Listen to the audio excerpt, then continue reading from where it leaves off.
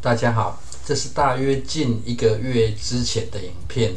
茼蒿与山茼蒿算是冬天很应景的菜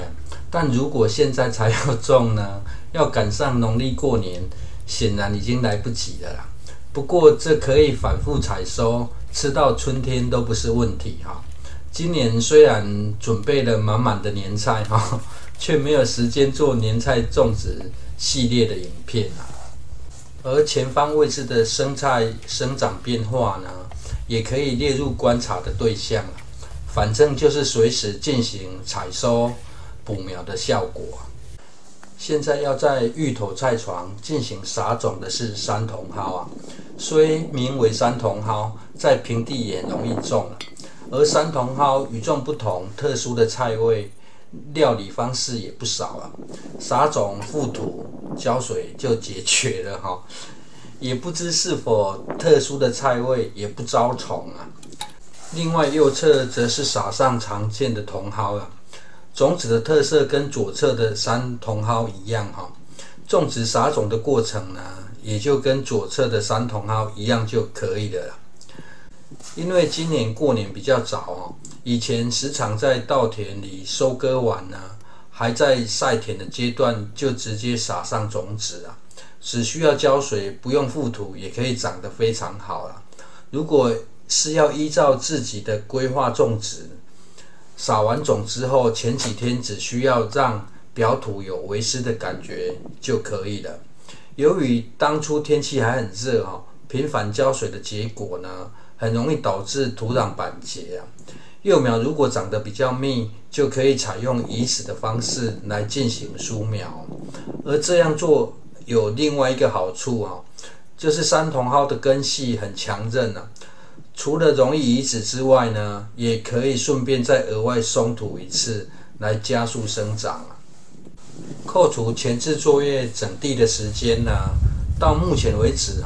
整个种植撒种真的是非常容易唯一要注意的就是前几天尽可能的让土壤保持湿润目前为止感觉最吸睛的应该是芋头的叶片就说芋头可以拿来额外造景的用途经过15天之后呢，幼苗就可以长到这么大了不过由于土壤特性的原因土壤表层已经出现板结的现象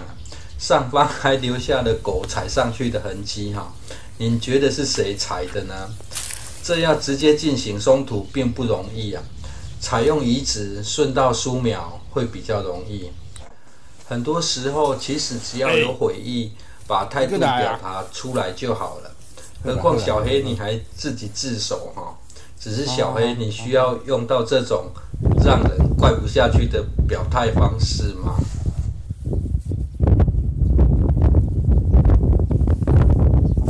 上去立上去虽然这土壤只是表层出现的土壤板结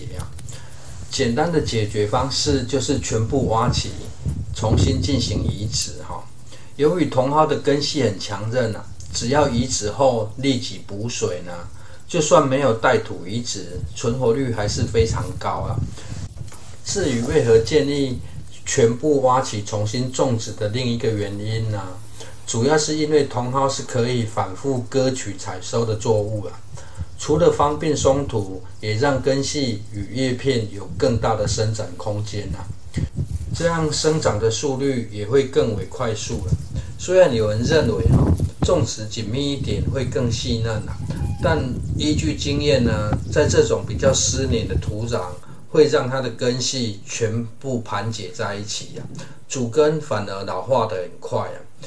在湿黏的土壤把种植距离拉开一点可以避免种植土壤板结的复测也方便进行日后松土的作业真的是因地制宜的种法影片后段就可以看到效果了由于移植时顺道进行了松土作业，也拉开了植株的距离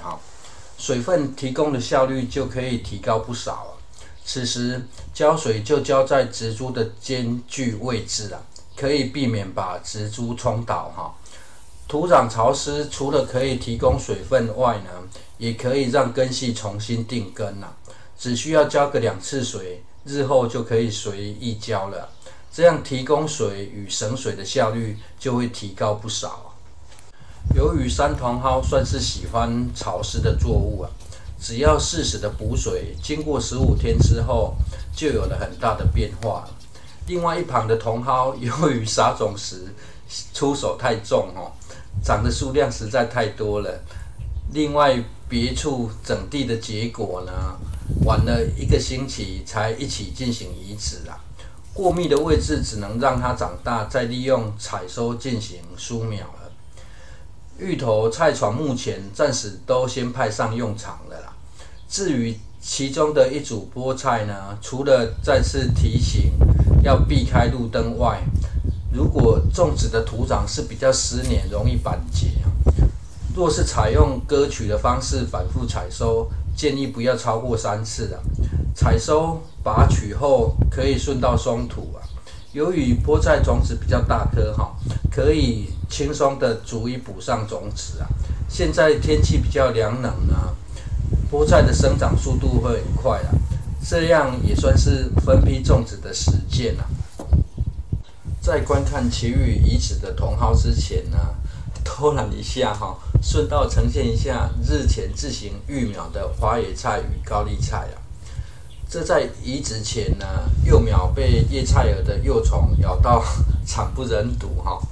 移植前做了水洗的动作后，现在已经都长得非常好了而日前多出的茼蒿与山茼蒿幼苗就挪用这本来要续种十字花科的菜床再次偷懒种在此处省掉再搭设防虫网整区提早种植完，年菜的最后一块拼图提早达成了。等最后修整后，过年前再完整呈现一下整个菜园的现况而菜床上的虹吸取水槽更是偷懒下的产物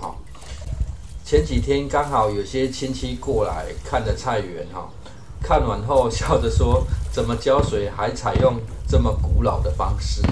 不过一个叔叔显然看懂的内涵只是说这样做其实不只是种菜还是乐趣虽然说这样的方式很古老但是效率上会比用自来水管快